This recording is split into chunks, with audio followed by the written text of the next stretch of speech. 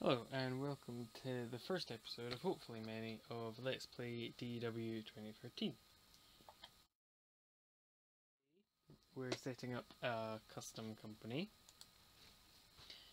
called Global Force Wrestling, obviously, based on the Jeff Jarrett proposed company of the same name.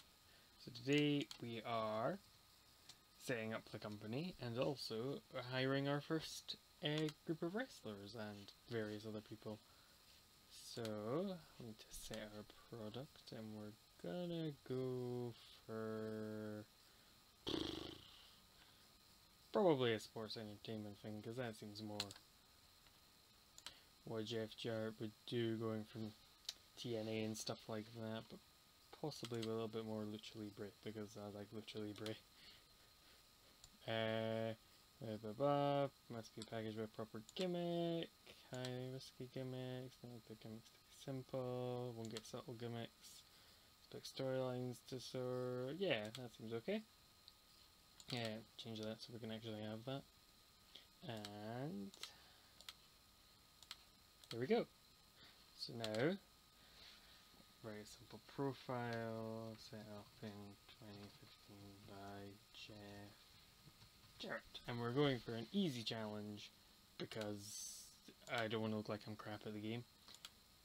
So, now we need at least 26 active wrestlers. We've got Jarrett who can be one, so that's 25 we need to hire.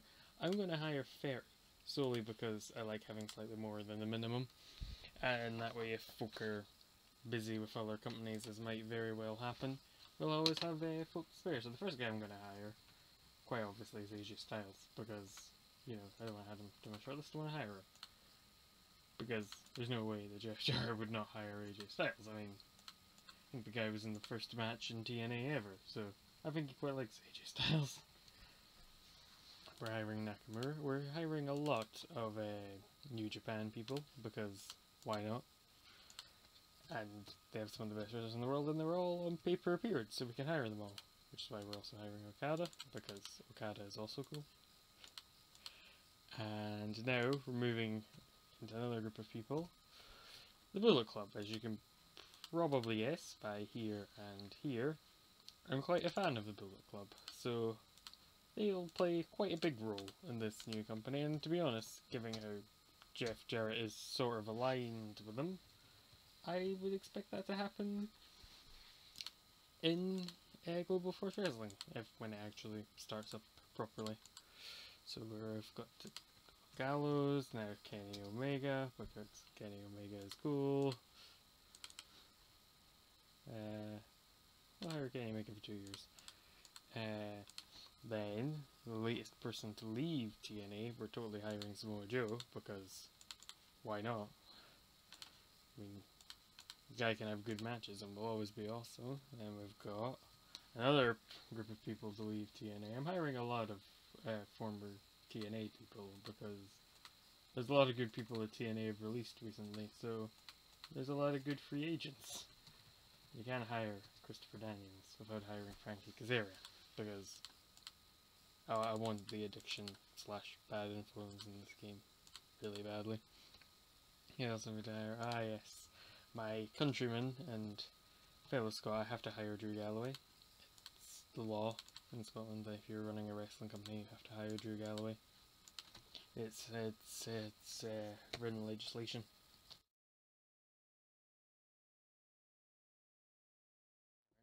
Our next guy's on the same page, that's quite handy, is Dos Caras Jr., better known as Alberto El Patron, because I'm a big fan of Alberto, and he's awesome. Who else are we hiring? A wrestler who sadly passed away recently, but from everything I've seen of him, was totally awesome, and I would have totally have hired him, so we're hiring him, because he was cool. And then we've got Zack Sabre Jr., if I can spell his name, there we go, who is British and awesome, so I kinda need to hire him. As a freelancer, you're not looking for... First I knew you being a freelancer, Zack Sabre Jr. Oh, right. Looks like we're only having him for 6 months. We'll need to hire someone else at some point to replace him. And we're hiring Matt Hardy because he's a free agent and always a good wrestler. Then who else have we got? We've got Rey Mysterio Jr. TEW Junior, and we'll hire him for a year. So as you can see, we're making an interesting mix of former WWE guys, former TNA guys, former current Ring of Honor guys, just a bit of a mix of everything really. I'm also signing quite a few tag teams, you may have noticed, because I like tag team wrestling and I think it's an interesting thing you can build your company around. And also, it's something that the WWE doesn't put much focus on, so you can use that to beat them at their own game.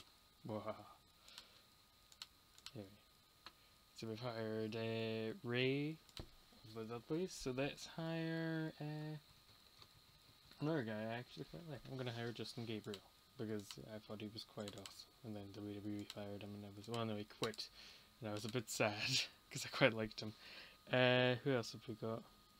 We've got Matt Seidel, another guy who just seemed to be released. We're hiring a lot of people that have actually just been released fairly recently. Then I was going to hire Rhino, because Rhino's good in every company that he's ever worked in. He's been popular and he's been awesome, and I like Rhino. I don't have to defend my decisions, I'm hiring Rhino. Then we're hiring some British people, because I want to have some British people, so we're hiring Noam Dar, because he's not active in America. I meant to change that. Professionalism. Yes, I wanted to turn off restricted areas off, because the whole almost like style of promotion Jared is apparently going for is one focusing on a worldwide talent pool, and well, a lot of folk like Noam Dar. Noam Dar should be set to be available in America. He usually is, and he's worked for TNA, so I want him for more than a year. I want him for free. Who else have we got? Then we've got Liam Thompson, who's a Scottish wrestler I like, who I'm hiring basically to be he will basically be an enhancement talent, but he'll be a good heel enhancement talent, because he doesn't have any popularity in America. But he is awesome, so I'm hiring him. And then we've got Phoenix from Lucha Underground, because he's pretty awesome, and I like Lucha Underground. I'm a big fan of Lucha Underground. I'll probably end up hiring a lot of people from Lucha Underground. Is he under El Drago, maybe? No, we can hire El Dandy. Slightly tempted to hire El Dandy. Just under Drago. Another person from Lucha Underground who, like, is incredibly awesome. And also, look at that mask. Holy crap, what a cool mask. Who else have we got now? BT Gunn, another UK person that I like. He's pretty awesome. Cheers, why not? All of the UK town will start very low down the card because they won't have any American popularity settings, so we'll need to build a lot of them up from the very bottom of the card. We need Pentagon, oh god, he's going to be under his other name. I can't remember what Pentagon Junior's other ring name is. I'll just go to Lucha Underground and hire him there. Pentagon Junior. Dark Dragon, there we go. We're going to use him as Pentagon Junior, because Pentagon Junior has a cool mask. For those of you who don't watch Lucha Underground, look at that mask. How cool is that? So then, after Pentagon Junior, we've got Nick Jackson and Matt Jackson, because we are very Bullet Club themed, so may as well keep the Bullet Club coming in. So Jackson, Matt Jackson,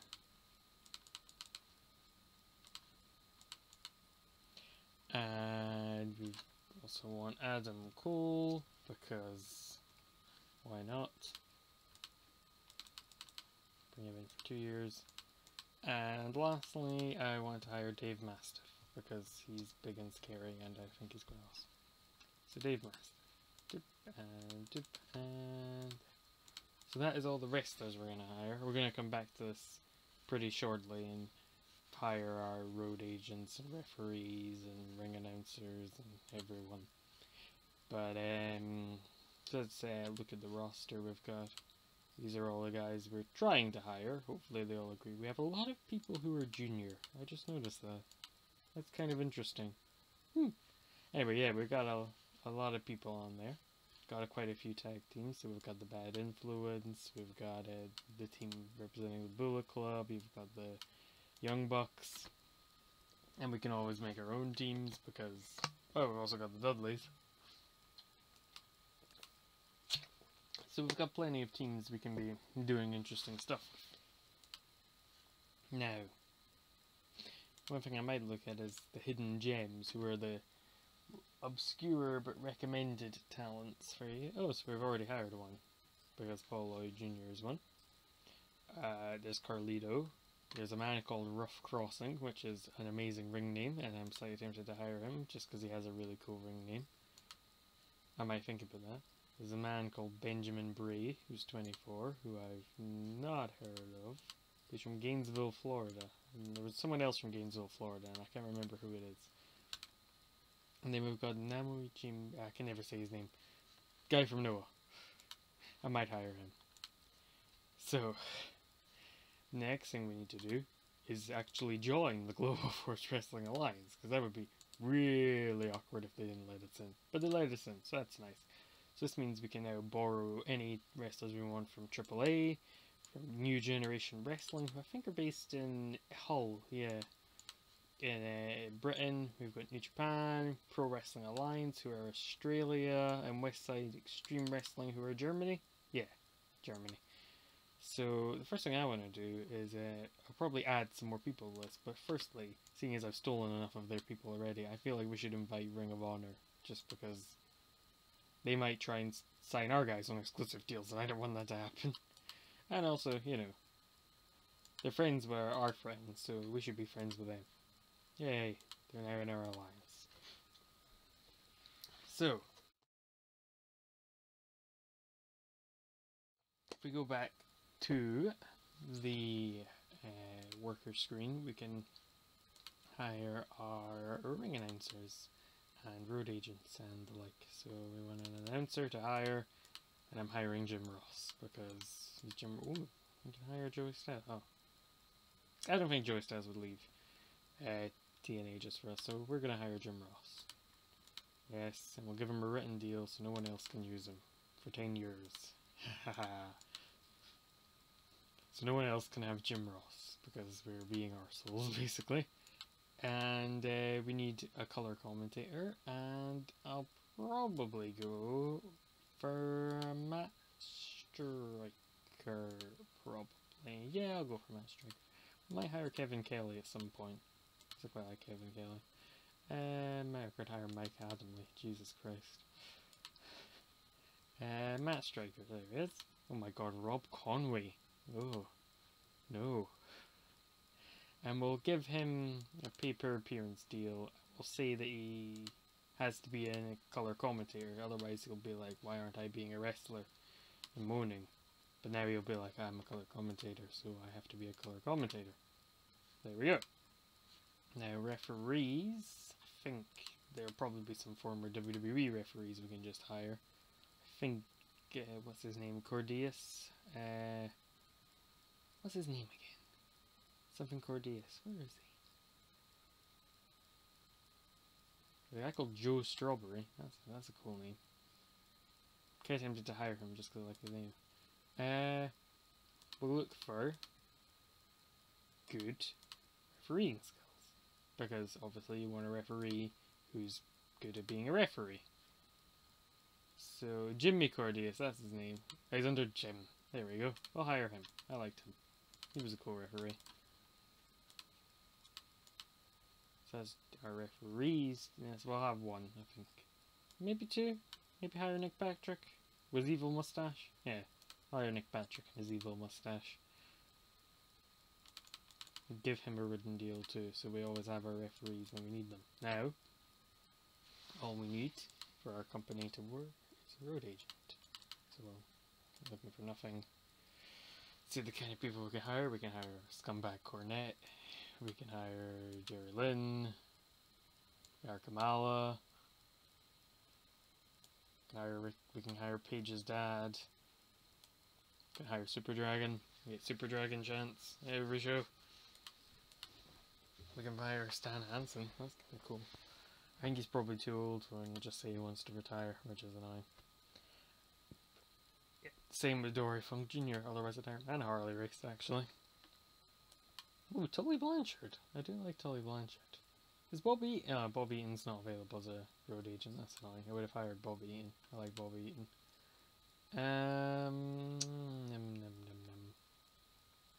Let's hire Jerry Lynn. I like Jerry Lynn.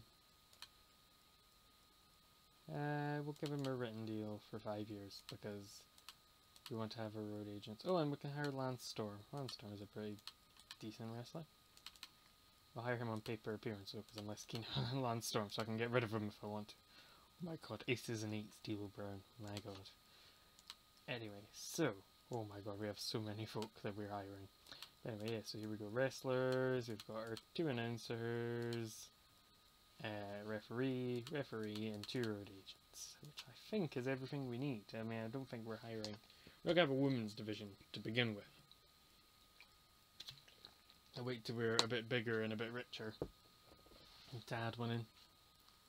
But, yes, so with that, we don't have any events scheduled. I'll wait till we've got everyone hired. We need to hire the wrestlers, we've just done that. We need to hire announcers. We don't have any storylines running, we can't do that until we have any wrestlers. And we have no active title belts. Now, I'm not going to add them now because they'll lose prestige if they're vacant for too long, which is a bit annoying. But I was going to have a world... I'll show you what ones I was going to use. So I was going to use a world title, and I was going to use this world title design, because, oh my god, that looks awesome. That's for our World Heavyweight Championship, which will obviously be our main event title. Then I'm going to have an X Division title, because why not? And then we'll go for... What picture was it I said I liked? I'll go for this one. I mean, it's obviously based on the TNA one, but it looks nice. Then we've got the tag team title, which I can't mind if I actually put the image in or not. It's an image I quite like for a tag team title. This one. So that'll be for our tag team titles, which obviously being mid-card and a tag team title, funnily enough.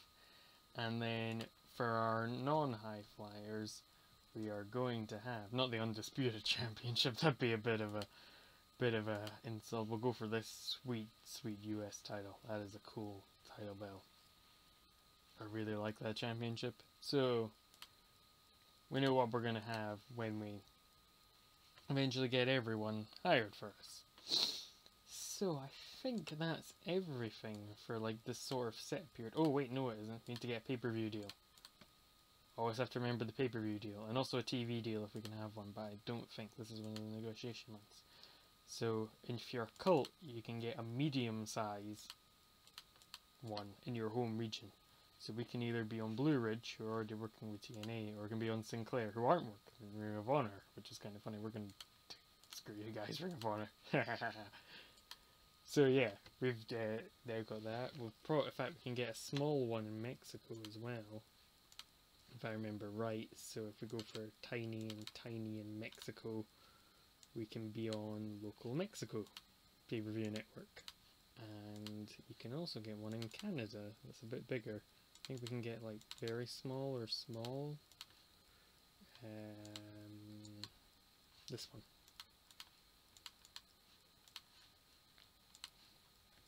So, we've got our pay-per-view deals.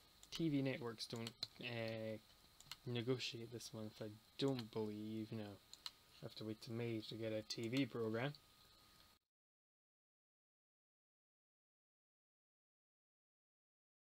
So that's everything set up. Now we just need to advance a few days, wait till everyone's signed, and then go from there. We'll work out what our storylines are going to be, who's going to be our contenders for our title belts, and the rest of the show from there. In fact, we can even borrow people from other companies now.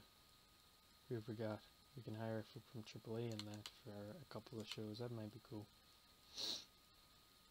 We can borrow folk from New Japan, even though I signed half of New Japan. But it feels like I signed half of New Japan. I mean, I think I could hire Suzuki. Anyway, enough of faffing around, basically. So yeah, one thing I want to do is check where we are in the company standings. So we're third. I think we shouldn't be third. I think we should actually be fourth, to be honest. I think New Japan should actually be bigger than TNA, personally, but whatever. It's the mod maker's discretion. Let's have a look for the company rankings. So we're allied with number 4, number 5, and number 10. That's quite good. We should maybe invite Noah, seeing as Noah are friends with New Japan. Might do that. Lich Underground's 11, that's cool. Try to see who the highest UK promotion is as well, because I'm kind of curious. It's ICW. I thought it would be. And then All-Star. All-Star bigger than Preston. I'm not sure I agree with that. And Progress is a bit low down. Progress should maybe be number 2 in the UK. Like, Progress here and All-Star there. That's just my preference. In my personal opinion. And, oh god, New Generation Wrestling are the smallest company. What does it say about them? Tour this company. Ooh, 43rd in the world, but they're the 22nd richest, so it's not all bad. And half of their people don't have pictures, apart from Zach Gibson. He has a picture. But half of the rest of the guys are just no pic. I'll probably, as I play this, I'll update pictures if I can, and that's quite a good picture of Jeff Jarrett, but you know, like there's probably a new picture of The Undertaker post WrestleMania 31 floating around, so I'll add one of him. God, John Cena is the most muscular and richest wrestler in the world. And folk fancy Brooke, who is dating Robbie E, apparently. I didn't know that. So anyway, that is enough of this episode. There's been a bit of faffing about at the end that I'll probably edit out if I remember to edit. If I don't edit it out, it added something, hopefully.